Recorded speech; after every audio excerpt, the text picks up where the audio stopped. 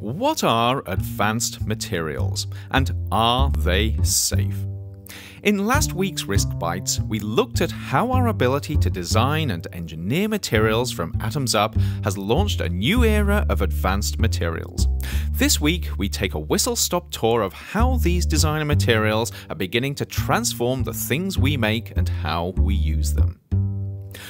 Over the past 100 years, we have discovered how the arrangement of atoms in materials influences how those materials behave. And we've started to use this understanding to design and create new materials that have never before existed. This heady combination of new knowledge and new tools and techniques for manipulating matter is enabling scientists and engineers to create products that were unimaginable just a few years ago. We've effectively opened nature's toolbox, and we're starting to play rather seriously with what we've found. Admittedly, we're still learning how to use these tools, and our knowledge is rather patchy in some areas. But already researchers are using them to create an incredible array of materials that push the bounds of the possible. Materials, for instance, that are lighter, stronger, and tougher than ever before. Materials that generate and bend and absorb light in unusual ways. Materials that convert sunlight and heat and movement to electricity and other forms of energy. Materials that help get drugs to where they need to be in the body and prevent disease and help create high-performance replacement body parts and keep food fresh and make food healthier.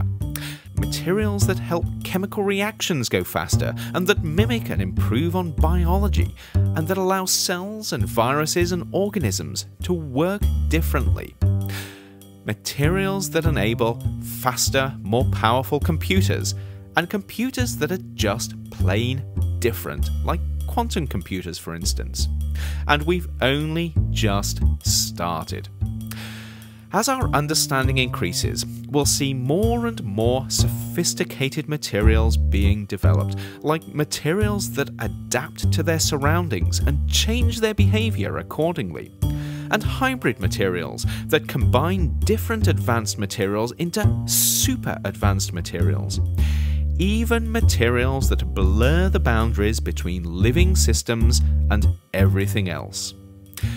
Now that we have the keys to the building blocks of everything, we are really only limited by the laws of physics and our imaginations. Without a doubt, we live in exciting times. But are these designer materials safe? Or are we playing a dangerous game here with little thought of the consequences?